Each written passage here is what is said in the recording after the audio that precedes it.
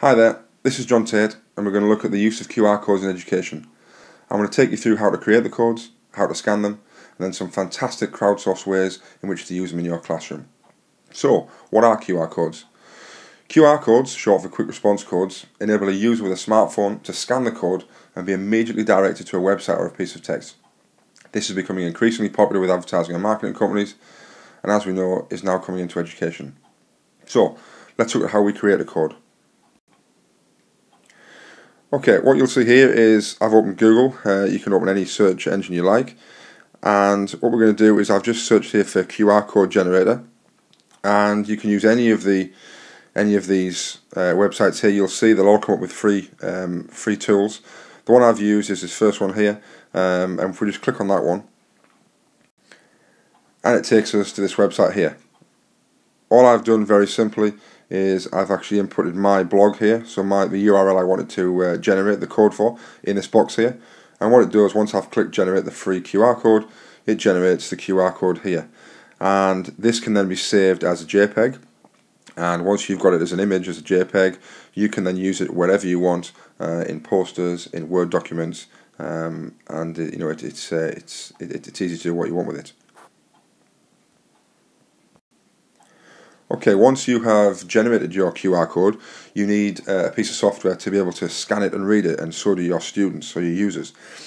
This image I've got here on the screen is just an image of the App Store, specifically the iPhone App Store from Apple, and it shows there are numerous free scanners, and all I've done here is just at this top right, I've just searched for QR code reader, and you can see that we've got quite a few there. They're all free and easy to use.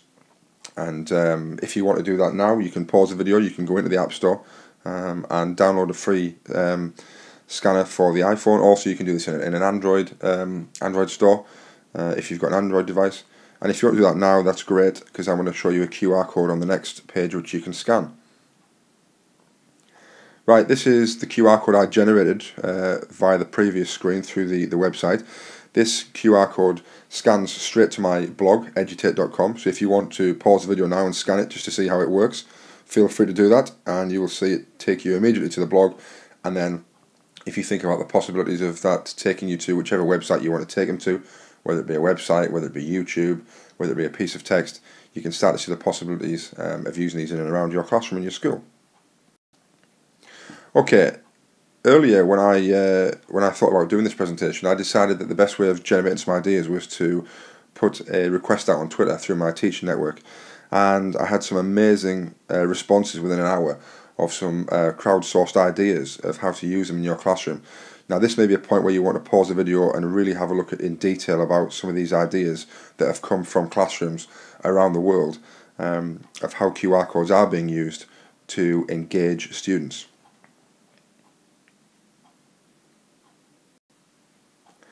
Now, we had to run to 2 pages because there were so many fantastic ideas. What I will say is that when you're looking at these, you need to think about really how we use QR codes and what are they used for. Well, specifically, I think you need to think about how can we engage our learners, how can we create curious and inquisitive learners that want to know more about the subject and want to learn independently. If we can create independent and inquisitive learners, then that's half the battle in our classrooms. And some of these ideas here are absolutely brilliant at doing that. So again, pause the video, have a look around, and see how many of these that you think you can actually use in your classroom and in your school to bring your classroom to life, to make your classroom more digital, and to really spruce up those notice boards.